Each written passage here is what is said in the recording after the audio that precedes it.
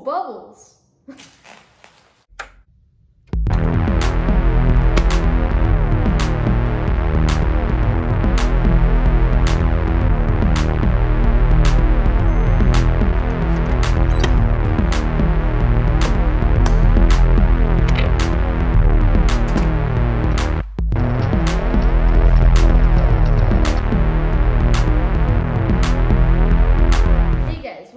To another episode of the Retro Kid, where we review, repair, and talk about retro tech. Today we're going to be unwrapping this Nakamichi RX-202. This was the cheapest Nakamichi RX-202 that was for sale on the internet, and I think it still was the cheapest with all the current listings as of filming this. So, and compared to other ones that were more expensive, I think I got a great deal. So let's dig into this. So the seller who sent me this, or who I bought it from, was from Texas, and he seemed to have packaged it really nicely. I mean, I had to go like halfway across the country, right? So that's a really kind of a far journey. And this, I think it said 32 pounds on the package, maybe 23.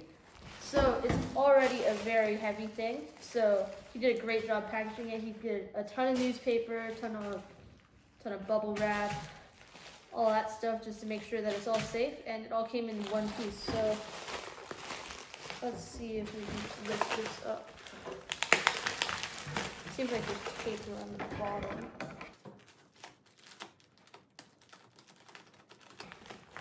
So yeah, the Nakamichi RX-202.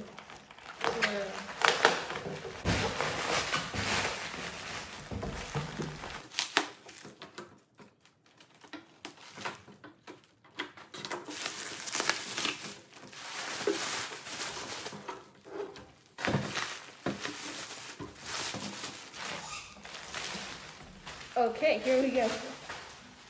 So let's get these scissors out of the way.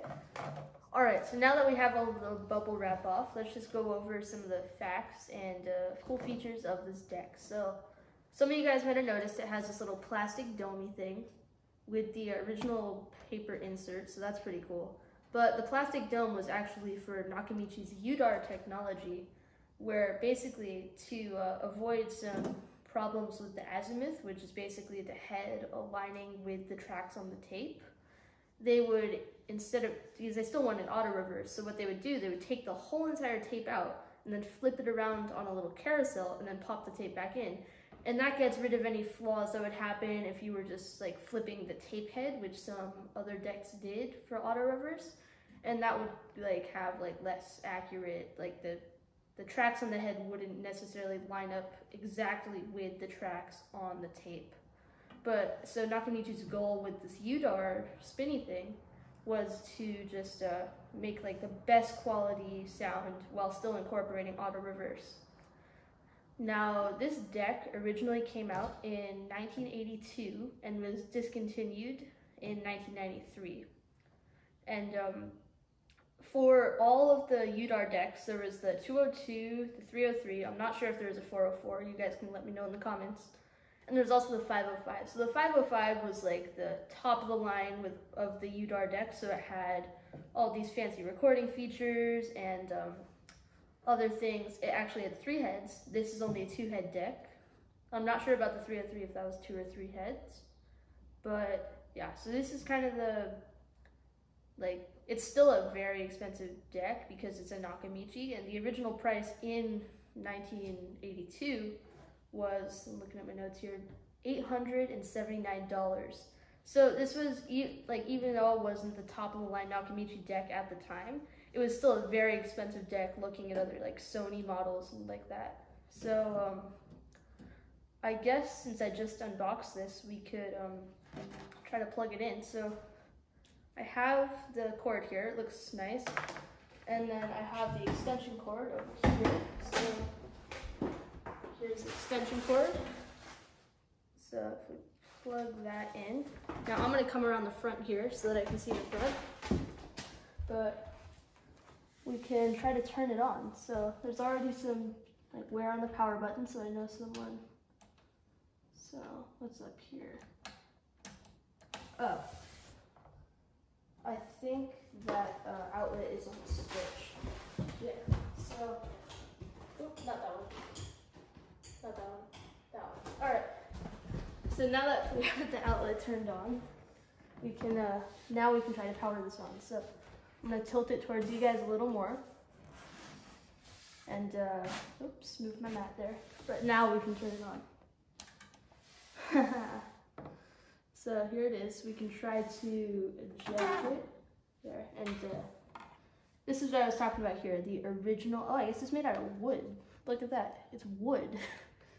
And this is just from the factory, it's a little insert. So you can see the little carousel right here. The tape goes in upside down. And as you can see, it pops out. I'm pretty sure the shield comes off. I don't want to take it off, but I've seen some RX-202s being sold without the shield. So I think they do come off somehow, like easily. And these shields alone are worth like $200. Like, not that I'm ever gonna part this deck out, but that's why I wanted to get a deck with the shield, because that would just be very expensive to source another shield. But so now that we have this, looking inside, I believe, so this deck, I bought it as not working, like for parts and repair. So I'm gonna do the repair part, hopefully. And then if all else fails, I have like a Nakamichi specialist near my house that I could take it to. But I think this should work out pretty easily. And I think so I've heard with this deck that there's a little rubber wheel like behind this plate here that can get kind of hard, and then that would cause it to not play. So the description on this deck on eBay was not very descriptive, like a description should be, but all it said is that the deck didn't work and that it was for parts to repair. So I'm not exactly sure, but I think I know what the problem is. Like, as you can see, like the counter turns on, all this stuff, everything lights up. So I think that should be the only problem. Anyways, on the front of this deck, we have the power button. All of these are soft touch. So instead of having like the older style piano keys or any actual things that move electronic stuff, like on the Nakamichi 600, for example, this one is just all soft touch. So I've had a deck in the past with soft touch controls where I think it might have had some electronic problems where they just didn't quite work right. So I hope this deck doesn't have the same problems. And it is made by a different brand. Of course, Nakamichi is really high quality, so it probably won't have any of those problems, but let me go and get a tape and then we can try to test it out. All right, so I'm back with a tape. This is a Kick, very good album. But I have a tape here, so as you can see, it has 1 and 2. They're labeled pretty nicely, so I thought that would demonstrate it nice if it works. So as you can see, all the text is upside down because this deck does load upside down tapes. So we put it in. It's pretty loud. I don't know if it's supposed to be that loud. So as I said before, the description wasn't very descriptive, so I don't know if it plays forward or any of that. So we could just try to do the reverse. So look at that. So it's loud, but that'll work because, of course, I'm not gonna be doing that too often. Only when you're switching sides. It looks really cool. But let's try to play it. So yeah, looks like there's no response. So I can hear motor trying to work in there, but yeah, let's try to play it without the tape. Maybe, yeah, what happens if we just put it in here? Yeah, I can hear the motor spinning, trying to spin inside. So it's probably either the idler roller, which is the little rubber wheel, or one of the belts. So let's take it apart and see. All right, guys, so now that we have all the screws unscrewed, we can lift the top off here. So it's like the hood of a car. It kind of unveils everything. So I think this top slides back. Yeah, there we go. So it has a tiny little lip on the front. but then it just slides off. This has a lot of weight to it, by the way, so let's put this aside for now, and let's look at the inside. All right, guys, so now that we have the cover off, and you guys are in a top-down view, hi. Anyways, so we can start to figure out what the problem is. So first, let's turn off the deck. That's always a good idea before you start poking around inside. So unplug that, put the cord over here. So now that we're here, I have the repair manual pulled up on my computer here. So let me just look really quickly. So actually, maybe I shouldn't unplug that. We need to see what it's doing inside when it's trying to play the tape. So plug it back in, turn it back on. So it looks like this spins, which is good. That's the capstan, I believe. So if we eject it, yeah, the tape's already in there. So there we go. So now if we press play, what happens inside? So it spins, and then it stops spinning. So that's probably for the auto reverse. Yeah. Oh, sorry, not the auto reverse. This is for the auto stop. So I think our problem lies within that little wheel. So I think our next step is to take off the front, this fascia plate.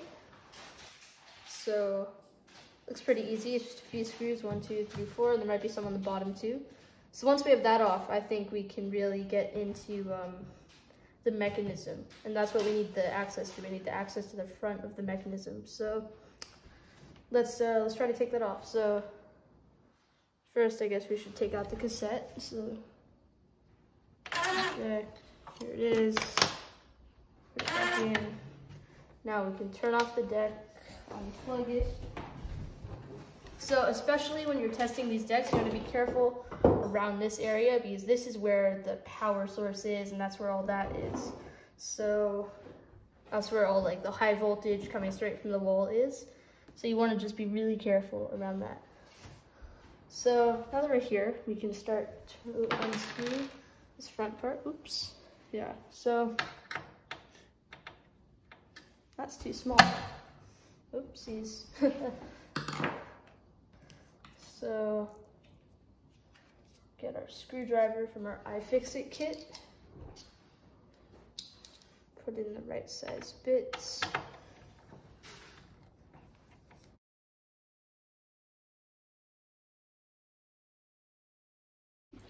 Alright guys, so what I did to take off this front plate was I took off these top 4 screws right here. 1, 2, 3, 4. I took off this I took off the little shield, the plastic one, and there were 3 more screws in the bottom that I have to take off, and I just kind of had to pop it off, and then it should just slide out. Yeah, look at that. There, so here's that front plate. There. So yeah, it's just has all these plastic shields. Here's the plastic for the VU meter, here's the plastic for the counter. I think this is a 4-digit counter. And I've heard that other Nakamichi counters, like on the Dragon, for example, they count in time instead of just like revolutions of the tape. So I'm not sure what this one counts in, but we can test that out once we get it all working. So now that we have the front faceplate off, we can scoot this back a tiny bit. And yeah, I think what we should do now is just yeah, I didn't really read the manual, the repair manual beforehand, but I just know that the wheel is behind here. So, all right, so from the pictures I've seen, it looks like these 2 screws are this little thing right here. So we can get those off. I hope these screws aren't really tight like the other ones. That's a trend I've noticed, that these Nakamichi screws, especially on this 202 here, are very tight. So take these guys out. And I think this should just give us a little more access to you know, just a better angle. Yeah. So that exposes this front part. So this is where that shield goes. Here are the clips that I was talking about. So the shield clips into these little hooks here. So there's 2 here and then more clips on the bottom. This is pretty nice. I can't tell if it's metal. This top part is definitely plastic and this bottom part is very greased up, and I just touched that, so. So that didn't really give me the access I really wanted, but I think it should be enough to, yeah, we can't just take these out. How do we go about this? I should probably go and read the repair manual. All right, guys, so after doing a little bit of research, I figured out that to take out this plate here, you need to unscrew these 2 screws on the bottom, and you need to take out 2 more screws on the side here. So let me just get you guys, and then, hold on, show you what screws I mean. So it would be these 2 screws right here, and that'll free up this right here, the little thing. So I'll put you guys back up here. And I guess we can take these off.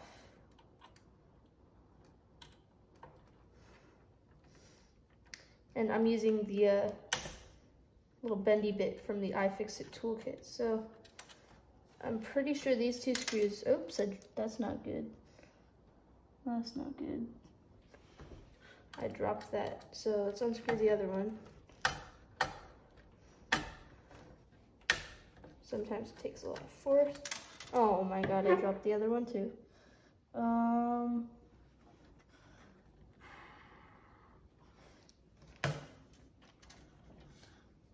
Hi.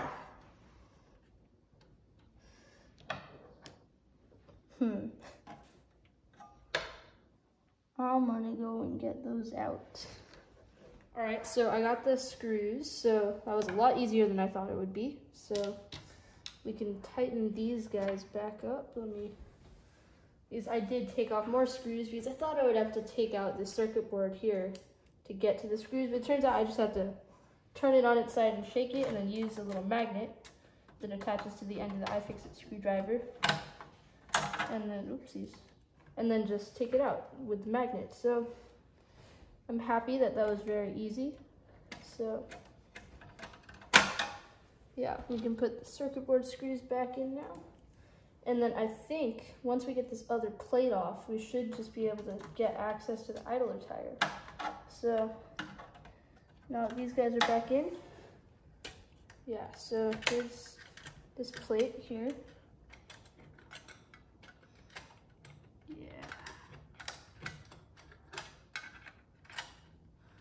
So once that's out, then let's just get it out from this side. Oops.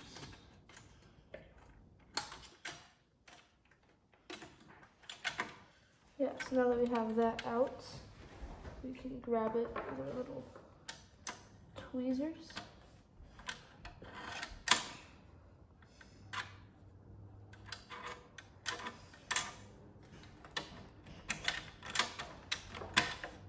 So here's the little plate we took out, and it should make us able to take off this, should make us able to take off this little part right here. So we rotate this, just kind of wiggle away. Never force anything, especially when it comes to vintage electronics, because that will almost always end badly. So push it from the inside.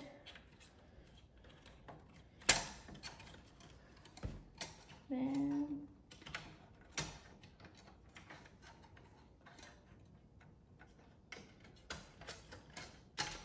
there we go. So we have this arm off and we have this off. So now here is the idler tire right here. It feels very rough. So that should definitely get replaced. So I have my kit here that I ordered also off of eBay. This was more expensive than other belt kits I ordered, but it's always nice to get the exact right size of something, rather than just getting the bulk one that probably wouldn't have the exact fit and you would end up either running fast or slow. So here, I think there should be a washer at the end of that. There we go. So here's the washer. It's very tiny and clear, so I'm gonna stick it to this tape so that we don't lose it. There it is. You can kind of see it better. So that took longer than I thought, but now that we have that, this wheel pops right off. So here's the old tire, and I have the new tire over here. So, oops, I stepped on bubble wrap. So you can see the thickness difference. So this tire is definitely a lot more worn. So we can start to take this tire off and getting the new tire on. So these are.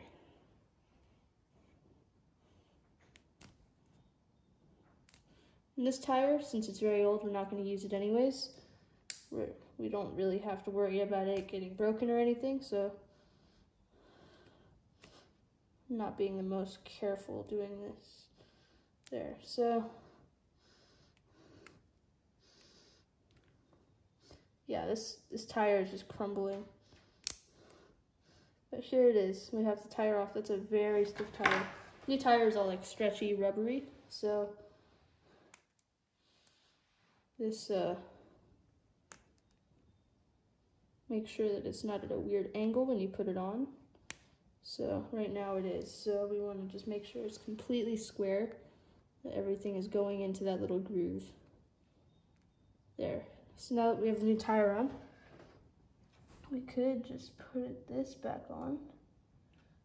There's another little washer there so that you make sure don't lose it. And then where's that piece of tape? Here it is.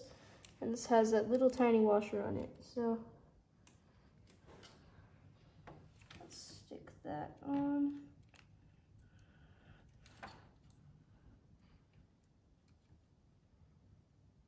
There. There, and that's the idler tire replaced. So now I guess we can test to see if this works. So it's already plugged in. Turn it on. Well, actually no. There's still that other thing that I took out to get to that. So now that we have the idler tire back in place, we have this plate. Sadly, I scratched it right there. So there's a little. It's very big actually. It's not very little, but I can live with that. So let's slide this guy back in. There it is. So it goes back into place nicely. All right, guys. So it's like maybe an hour later. So, and I figured out the mechanism here. Can you guys see that? Yeah. So can't see it very well, but I can probably move the camera if I want to. But yeah, anyways, so I replaced the little roller. So now the tape spins, but like it auto stops after 1 second. So I think it might have something to do with the belts. So we're gonna put the front back together and then we work on the belts. So let's just take that out, turn that off, and then we have this that can go back in the front here. So that should fit in nicely.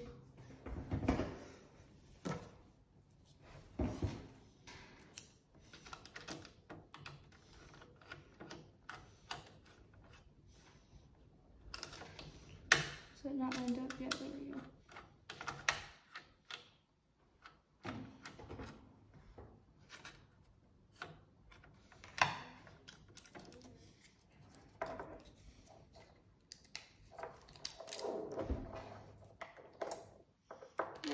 So now that this is popped out, we can slide this. Just put that, I guess, right there. Oops. There. So that just fits on nicely. And I rotated the whole entire deck so that I could see it better from over here. So that's why it's at a different angle. So. And again, if you guys have any questions about the process, I'd be happy to answer them in the description and the comments. So just comment what if you're having a problem or issue or anything, if you're trying to follow along. So I'll show you guys what the problem is here. Okay, you guys can come down this way.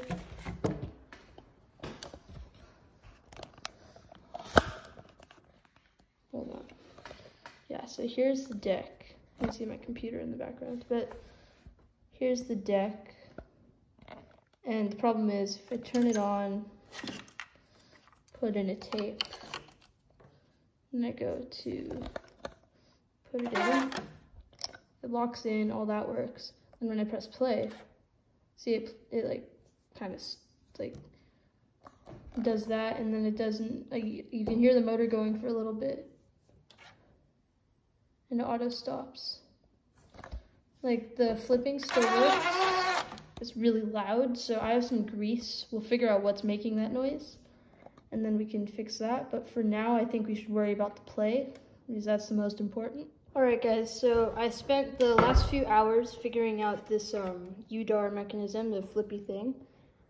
And it confused me a tiny bit, but there's actually, if you pull this out into where it would be flipping or ejected, and you manually by hand turn this right here, the little spinny carousel for the cassette, then there should be 2 gears exposed in these holes. And then what you do is you unscrew these 4 screws, which I already had done because I replaced the belts in there.